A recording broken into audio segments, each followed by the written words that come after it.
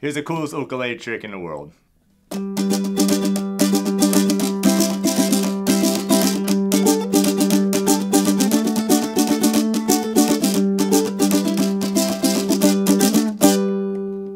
This is a very easy thing to do. It emulates a train beat like you hear in Johnny Cash style music. And what it does is this piece of paper here sounds like the snare drum. I think it sounds a little bit like a George Formby too, because remember he had that banjolele, and so it was like a little banjo that was a ukulele, which produced kind of a high-pitched sound. So I think this also gives you a little bit of that sound. It's a very simple thing to do. All you do is take a piece of paper. This one is from the notepads that realtors drop off. So I just fold it in half.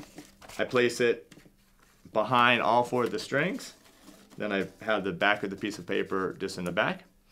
And then all that's happening in here is because this piece of paper is touching the strings when you strum, it kind of sounds like a snare drum. And so then at that point, you just use any chords or strum pattern you want.